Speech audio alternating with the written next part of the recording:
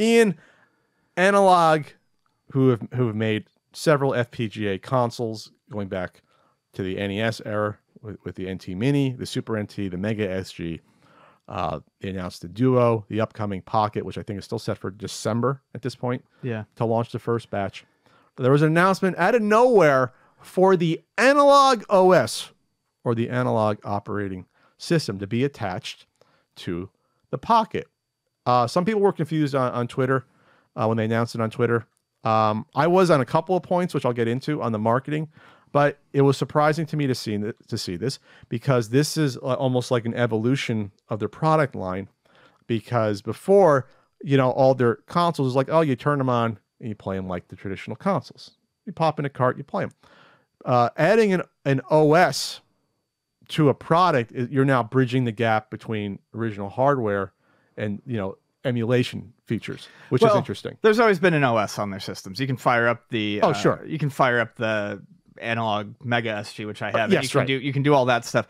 But this is more integrated. This is game related. This is more integrated, more game related. Sure. And it does. It makes the Pocket closer to what I saw the Pocket as being when it was announced, and I got excited for. So when the Pocket was announced, obviously it does GBA, Game Boy, Game Boy Color, Game Boy Color, Game Boy Advance, with adapters that'll do Lynx, Game Gear, and Neo Geo Pocket Color, and Turbo Express.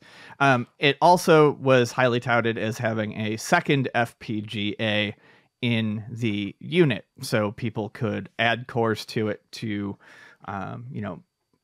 potentially do make it the Microvision, the Microvision or whatever. Analog is always very upfront, like this is not for emulation, etc., etc. But it's always crackable with the barest of effort. And I mean, that's literally where this ends up going. What is the point of having a second FPGA in the system for? Sure. People are going to develop cores for it to do things. So I always started to kind of look at it as kind of like a portable all-in-one. Because if you could put other cores on there, even if it would be kind of a pain to swap cores out, you now have something with the dock that you can drop and play just about anything you want on a TV, on your TV. Yeah. So basically, this now becomes a commercial Mister, is what it becomes. Mister is all FPGA cores, connects to the TV, and I think that's really where they're taking their cues from here. And I think that's where it's a little weird, is that now you have the hobbyists versus the business-minded entities here. But this is obviously using real physical media versus the ROMs of Mister folks. It's still just pulling a ROM off of a cartridge. I mean, that's not what this is doing, though. That's what this is doing right now. I'm saying that the end goal of this is that it's going to be used with ROMs just like a Mister. I mean, it could be, sure. But what I'm saying that's the wink, wink, nudge, nudge here. Oh, you think so? Okay, I was going to read what the marketing thing was. Okay, booting soon to Pocket. Analog OS is the start of something big. At its heart, Analog OS is purpose-built for exploring and celebrating all of video game history, designed to be the definitive scholarly operating system for playing and experiencing the entire medium. With Analog OS, you can explore, discover, and play through all of video game history. Save your game state at any moment with cartridges, and that's new and has not been done before. No. Create and share playlists, track your gameplay, and even develop your own FPGA cores to help preserve video game history too. It's all for the love of video games with the respect it deserves. And that is one of the big things that is being done with it. Supposedly save states with cartridges using FPGA. That's big. I looked into what Mister is capable of doing on that end, and I believe the NES core is now able to do it, and there's like the GBA core was well known for being able to do it, but it's not something that is universal across all cores. So if this is going to set a benchmark for that across all cores you're going to be able to save states, then that's a bigger deal. And again, this is doing it with the carts. This isn't going to be like a Retron 5 and pull the ROM out first. You're playing it directly. So it's a little bit different here. It is. Okay. You're not using ROMs in terms of like just pulling them. Well, I guess you can say, well, you're playing the ROMs, but you're using a ROM. I mean, it's still the same file. But you're not pulling it to do emulation functions like a Retron 5. It's a little bit okay. I find that to be a minor. Okay. I feel like that's a fairly minor thing. It hasn't been done before. No, until now. I'm not saying it hasn't. I'm saying what you're focusing on isn't. I don't think that's the big deal. You're looking at the end result versus like what it took to get there. I see, but okay. So yeah, the second dedicated FPGA just for developers to develop and port their own cores, and then you can able to interface with Analogue OS library, memories, and tools, and to Pocket hardware, IOs, and scalers. We think developers are going to do some amazing things. Maybe. I mean, like now we're in this sort of realm with stuff like the Playdate where you're encouraging developers to, tinker around. Yes. With a handheld. So that's good.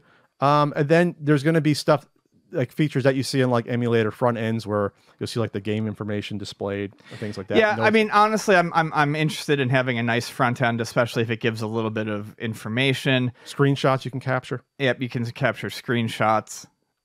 Tools to track your gameplay. You keep track of how long you've been playing games for. I mean, honestly, which is interesting. That to me is that's where I feel like I'm gonna have the most fun with it. If I really wanted all of the other stuff, I would probably look into Mister. However, I do like the idea that it's going to be able to something so silly as being able to track the time I've played a game for. That I'm actually interested in. I hate it when modern systems don't keep track of how long I've played a game for. It drives me absolutely nuts. Some don't do that?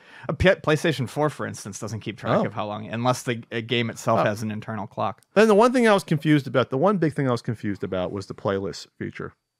Because this isn't like sharing like, you're sharing like an, like a MP3 playlist with someone and they can just download the games. If this is in theory, you're using the real software, the real physical media, playlists and transfer them person to person doesn't really mean anything anymore, unless it got jailbroken and you had ROMs, then it would make sense. But on its surface, the playlist thing to me, I'm struggling in my head, unless you want to just share, hey, Ian, this is what I'm playing right now. But like, that's usually with playlists, when you share them in the past, like they're usable, if that makes sense. And this is the only thing to me that work. It's probably like a nice extra. I think it's okay. We can add on playlists and what you're playing and transfer them to people and share. Do you have any thoughts on that, on the playlist function? I mean, that to me just seems like more fluff, and some people get really into it and will find something to do with it. Other people, will not. Because if you're using, say you have a playlist of Game Boy games you like, well, you still got to pop it out, put the next one in to play it on the playlist, right? So like I said, Pat, a lot of this is very much a wink and a nudge. But that's more than a wink if it's because like the playlist becomes useless unless you have ROMs. ROMs on your system. I am excited to look at it and get into it and see what it offers when I get my Pocket. We'll see. Here's the thing. This was already sold out pre-orders of Pocket. Like this is selling like hotcakes regardless. So like you said, this is like maybe if it's a shot across the the ballot at the Mister folks, you now have all these extra features that you weren't expecting this to be on your Pocket. So now you have it.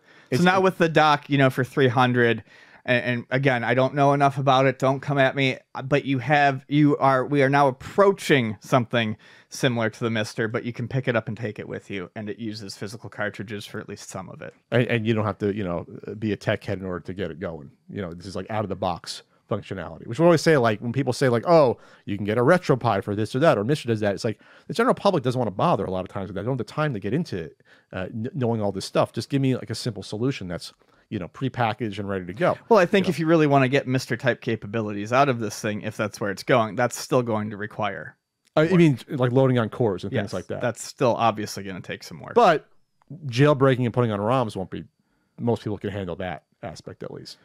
Yes. I mean, like building your own Mister and sourcing it and doing all that stuff and loading the cores. And once it starts going over my head, you're in trouble. That's what I'm saying. When I don't want to deal with it. Where I could figure it out, I don't want to put the time in to figure it out. So this is interesting to me because now that you have this operating system that is like fully engaged, this isn't just, load up a game or, simple features like this or, adding scale lines, what have you. They have future products on the way. They have the Duo coming out. This supports TurboGrafx games.